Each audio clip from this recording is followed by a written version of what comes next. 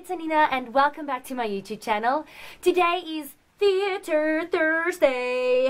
I need to get like a proper intro for Theatre Thursday. Yeah. Anyway, today I'm going to show you another theatre makeup trick, and that is how to create bruises. It's really simple, and I'm going to show you how to do it using these cheap children's face painting crayons that I got at the Crazy store. So I start off using yellow.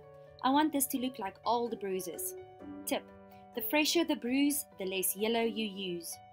Yellow means that the blood is being absorbed by the body and is affected by gravity. Next I use the green over and above the yellow. I use the same brush as it helps to mix the colors. And besides, we don't want to waste anything and get hit again. Next is the blue.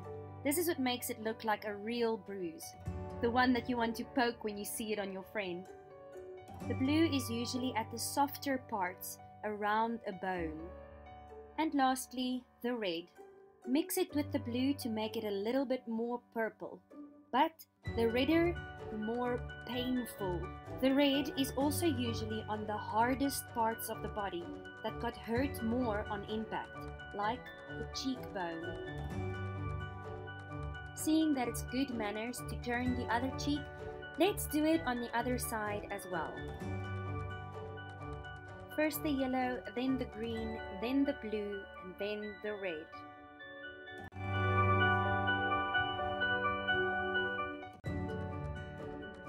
I usually talk way too much and must be shut up forcibly. So, if I don't want to listen, I have to feel. So, just some tips and reminders on bruises. The more yellow, the older the bruise. The more red, the fresher the bruise.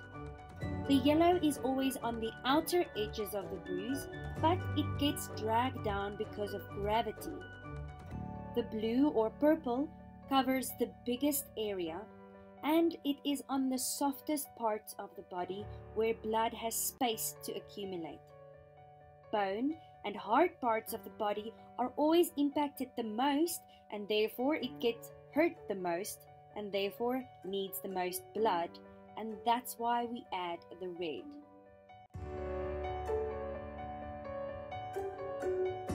Hey guys, just a reminder that violence is never an option, and if you are or you know of someone that is abused, please speak up and contact the Tears Foundation for help and assistance. Their contact information will be provided below.